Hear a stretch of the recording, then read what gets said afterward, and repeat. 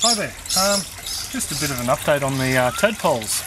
I was just down, actually being a bit silly and whippersnippering in the rain, or weed whacking in the rain, and I came down to feed the fish and the yabbies, and look who I found floating in the sump tank. Which leads me to a bit of a problem we have. In the well actually it's supposed to be a grow bed next to you where we were letting some water settle. We discovered the other day that we have another round of tadpoles. Now I thought they were just garden variety everyday green tree frogs we have around here, but finding this little fellow in the aquaponics setup leads me to believe that maybe we have different types of frogs. So now we have 2 grow beds full of tadpoles and a frog species I've never seen here before I'd like to keep around here. So I think the aquaponics might be put on hold until we can raise all these tadpoles. What do you think, Bianca? Yes. Yes. Sort of looking that way. Because if they were just green tree frogs, which are the only frogs we've seen around here, we've figured we've done our good deed with the other grow bed full, but if it's this little fella's progeny in there, well, I'd like them to survive. So I think the aquaponics is being put on hold for a little while. What do you reckon? Yep. Yep. So wondering what to do with this little fella so he doesn't get attacked.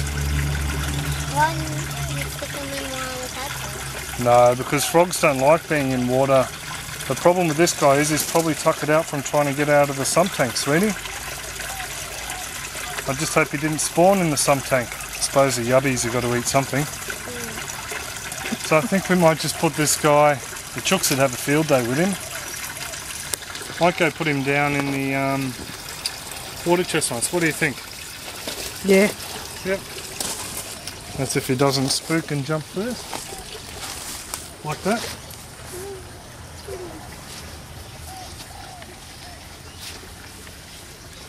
Come on, little fella. Might have to. Yeah. At least down here we'll have some coverage and some water. I'll just put you in there, little fella. There you go. There you go.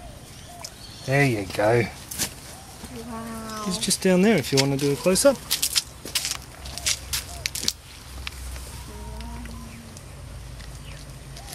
Very pretty little fellow, isn't he? I'll just let him go. Don't you eat him, kitties. Yeah, so anyway, the tadpoles. This is our new brood. Very small, but actually look a lot smaller than the others we had to begin with. But then again, I suppose they all started off small. We have wrigglers in this bed.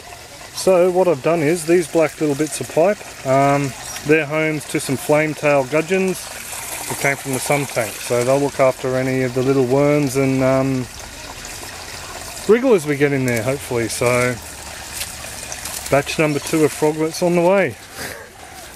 These guys are getting rather big. All the big ones tend to do the bolt as soon as we come. There's some happily feasting on some lettuce over here. So they're all happy. Oh, there was a big one, but he's gone.